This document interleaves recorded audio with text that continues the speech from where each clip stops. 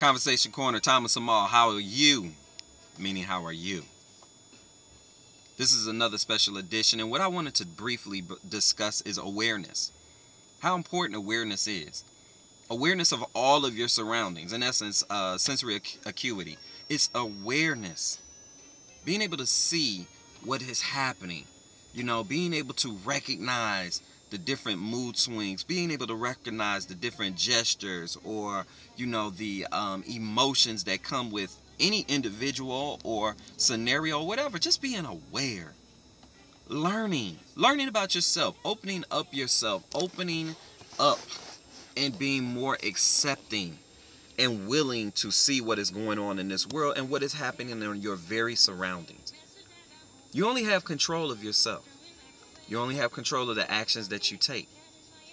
But what you can do and to help you develop even more, and I have to stress again, personal development, personal growth is so imperative in our lives, and it doesn't stop. It's an ever-continuing issue. It's an ever-continuing education, personal growth. It does not stop. No one has reached a level where they cannot learn anymore.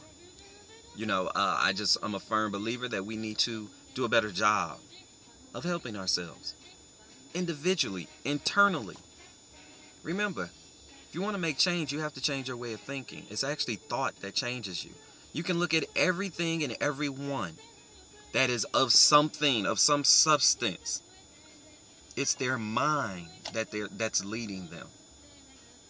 And whatever you think about, however much emotions that you put into that thought, that's why that thought turns into action and the results.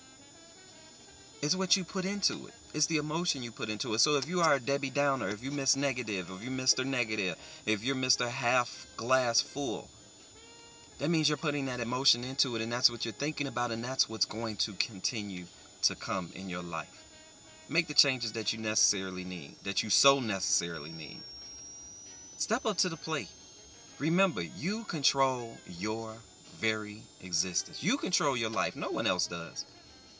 No one else does. I hope no one is putting a gun up to your head to help make you do the things that you do. But right now, as we discuss, you have control. As long as you are living and breathing, you have control to make whatever changes that you see fit. And right now is the time. What I would suggest you do and what I would tell you to do right now is click the links below. I would tell you to get involved in what I'm involved in and see why we are so happy. See why we're gaining friendships in all walks of life. See why we're having a ball expressing ourselves. See why we are talking about traveling around the world. See why we are constantly talking about helping others and educating others to have them open their minds and their lives. We're not talking about religion.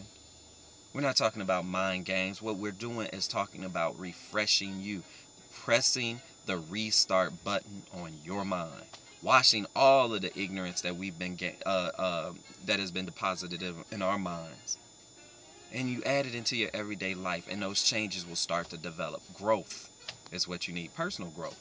Conversation Corner, Thomas Amal. Talk to you soon. Peace.